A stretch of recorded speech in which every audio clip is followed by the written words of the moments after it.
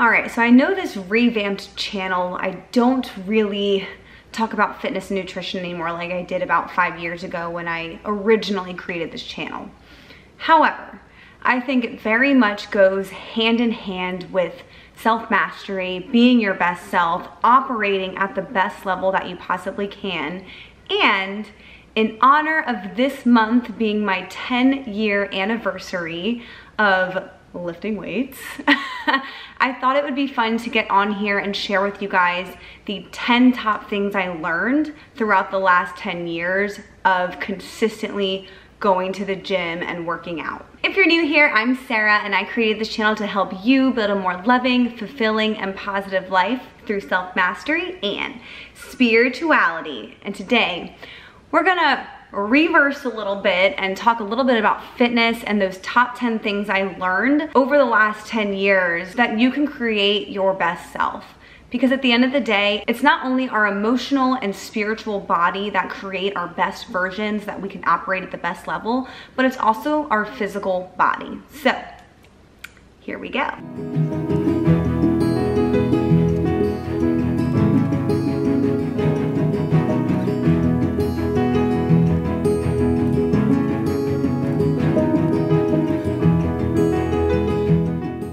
Number one, and I know you've heard this a lot, but let me go a little deeper into it. And that is making working out, whatever that means for you, a habit. So think about a habit that you do every day that you feel kind of weird if you don't do. Maybe it's showering in the morning, maybe it's brushing your teeth, maybe you drink a glass of water in the morning, and if you don't do that, you feel kind of off. So what you want to do, whether it's lifting weights or Pilates or going on a walk or whatever it is for you, you want to create that a habit so it feels weird if you don't do it. So I'll give you guys an example. Like I said, I've been going to the gym for 10 years straight. I only took off 5 weeks one time because I had surgery. And sometimes I just go and I walk on an incline on the treadmill for 2 miles. But it keeps that habit in motion where it just feels weird if I don't go. So make it a habit, whether it's every other day for you, whether it's every day, or whatever that schedule looks like in your life. Number two, find something that you actually genuinely enjoy. This could be swimming, hiking, lifting weights, Zumba, Pilates, yoga. It can, going on a walk, walking your dog. It can literally be anything, but you have to do something that you're genuinely going to enjoy. So I encourage you to go out and try different things. I've tried so many classes. I've done Zumba, I'm very klutzy, wasn't for me. I've done some Pilates. I recently began doing yoga about 7 or 8 months ago, and that really stuck with me as well. So I've incorporated that into my workout routine. And just find something that you genuinely enjoy that you're not going to dread doing every day, every other day. Number three, and this is one I wish I understood when I first started, and that is that your goals can change. When I first started working out, yes, obviously we all do it in a sense to change our physical body and appearance, but as I started getting into it and creating that habit, my main goal was to be stronger and lift heavier weights and continue to go up. But now, I actually don't even train my upper body anymore. I might every once in a while, but I've built up enough muscle in my arms, my shoulders, my back, where I don't want to build any more muscle up there anymore, so I don't do it. Now, some people out there might say, oh, that's so wrong, and da-da-da-da. Well, who's to say what's wrong and what's right if that works for me? I know exactly what type of physical appearance I want, and that's the way I design my workouts. You know, there were some parts of my journey where I was lifting legs once a week, and then it went to 3 days a week, and now I'm at about 2. There were times that I was lifting weights 6 days a week. Now I'm doing it probably 3, and then I do yoga and I do a little more cardio than I used to.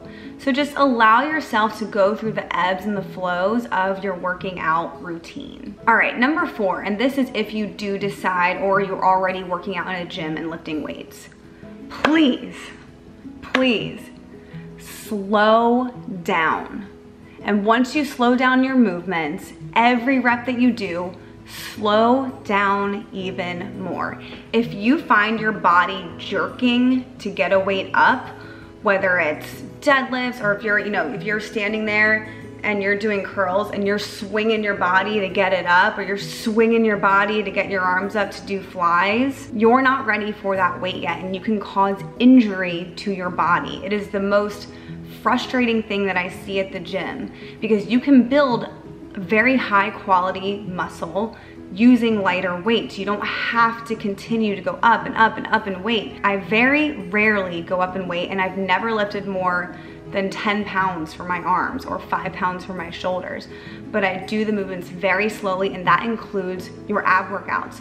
Slow, because then you are really engaging that muscle. You don't have to lift 50 pounds. And obviously it's different with women and men because of the different testosterone hormones, all that kind of stuff that are in us. But just slow down your movement. Wait to go up until you feel ready, and you don't have to be jerking your body around. That's going to lead me into number 5, and that is honoring your body. Honor your body when you need rest, whether it's physical or mental.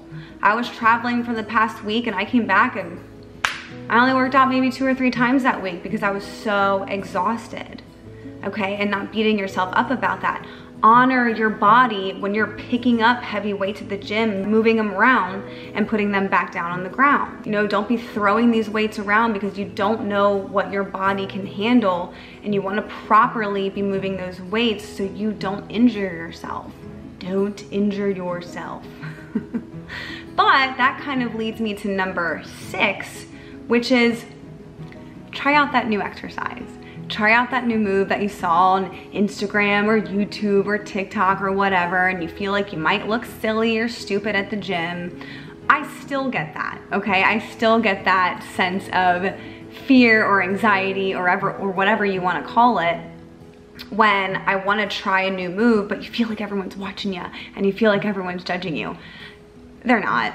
No one really cares. I know when we're working out, especially in a gym setting or in a class setting or whatever it is, when you're around other people, often we feel like people are just staring at us through a microscope. In reality, most people are just there to get their workout in, and they don't really care what you're doing, I promise. So try it. You might really enjoy it, and even if it feels weird the first time.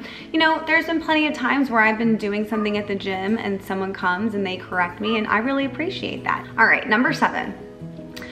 Wear what makes you feel comfortable, or what makes you feel confident, or what makes you feel good about yourself in the gym. For some people, this is a t-shirt and sweatpants. For other people, this is a sports bra and spandex shorts. But whatever you decide to wear, it is up to you and what you feel good and positive about wearing when you're at the gym, whether you're at home, whether you're on a hike, no matter what you're doing. You know, I'll tell you guys, when I first started working out, I pretty much wore like the loose gym shorts and a t-shirt. Sometimes I would go into a crop top. And then as I started building more muscle and feeling more confident in my body, I started switching over to longer sports bras, and then I got into shorter sports bras. And now, no matter what season it is, I 99.9% of the time wear a sports bra and leggings when I work out, because that's what I feel comfortable in and that's what I feel confident in. So figure out what works for you, and again, it can change over time. Life is all about change. It's cool, it's cool. And while I'm bringing that up, I do want to roll into number 8, and that is love your body. Love your body every step of the way. You know, this is probably one of the most difficult steps on here, and it's something that you know, I personally still struggle with from time to time, because you know, you're working out hard and you're doing all the right things and you want to see those changes, but your body is doing so many incredible things that we don't even know about. Okay, at all times when we're breathing and we're lifting and we're doing that, like, our bodies are magnificent. Okay, and our bodies respond so well to what we do for them. You know, how we honor them, if we're putting them through a workout, what we're feeding it, what we're doing skincare wise, all the things that we do for our physical body. Again, we're putting spiritual, emotional bodies aside in this video. Your body will respond to it. So love your body for that. It's such a beautiful thing. Your body and your mind should be teammates. They are not opponents. So work with your body, love your body, enjoy your body every step of the way. And that is going to bring me into number 9, which is please stop weighing yourself. If you want to do it every once in a while, by all means do it. I do probably every few months just because I'm curious. But as I'm sure a lot of you have heard before, there are so many things that can fluctuate our bodies, salt intake, what we've eaten that day, water intake, if you're a woman, your hormones, like just so many different things. So weighing yourself really is not a good indicator of what's going on in the gym. You want to be looking at yourself in the mirror, loving yourself in the mirror. And if you need help with that, I will link a video right here that I created about loving yourself every step of the way and overriding those negative thoughts that we tend to have when we are looking at our physical appearance. Your actual weight doesn't really define how healthy or unhealthy you are most times. All right, and number 10, don't turn me off. Don't turn me off. You gotta pay attention to what you're putting in your body. You gotta pay attention to your nutrition. Not only for the way it's making you physically appear, but the way that your whole body works and feels, and your mental capacity and your brain power, everything revolves around what you're putting into your body. And look, I get it. I am a straight up sugar addict, okay? And like, it's not great and it's a hard thing to deal with, but notice that when you do eat healthier, you feel great. And not only will you feel great, you'll look great. So my top 3 things to avoid putting into your body if you really want to see these results both physically and mentally: cut out alcohol. Seriously cut out alcohol. I have a video from like years and years and years ago all about how alcohol is so bad for you, not only mentally, our decision making, all of that nonsense that we all know about, but it almost puts you in a negative of working out because it stops what's called protein synthesis in your body. So it doesn't allow you to burn fat or build muscle for up to 72 hours after you have even just one drink, depending on your body structure. So if you're only drinking twice a week and you're working out 7 days a week, your net is really 1 day a week, okay? It is that drastic when it comes to alcohol. The second thing is processed sugars. We all know how bad they are. They're hidden in a lot of things. You want to make sure that you're reading the nutrition on the back of your products that you're eating. Really, the best thing to do is to eat clean, which is eating all raw products. Now, it's very difficult to do in this society, and I don't personally do that 100% myself. But if you want to feel and look your best, that's all you need to do. So number 3, cut out anything fried. Okay, cut out all the fried foods you're eating, the chips, the burgers, the pizza, the fried chicken, all that kind of stuff. There's always going to be healthy alternatives. You just have to research and learn and experiment with them to be able to figure out what you actually enjoy, because you don't want to make this so you're not enjoying your life, okay? There's always a little bit of balance that you have to learn to incorporate in, and it just takes some time, okay? So I hope you guys found a lot of value out of this video. Again, I know it's not what I'm typically talking about on this channel anymore, but I just felt very inspired to make this because I was so excited and proud of myself that this is like, hey, year 10 that I've been doing this. Let me share some things I've learned with you guys. So if you found some value in this video, please don't forget to like and subscribe so we can hang out again next week, and share this with someone who might find this valuable as well. I love you guys so much, and don't forget, be limitlessly yourself.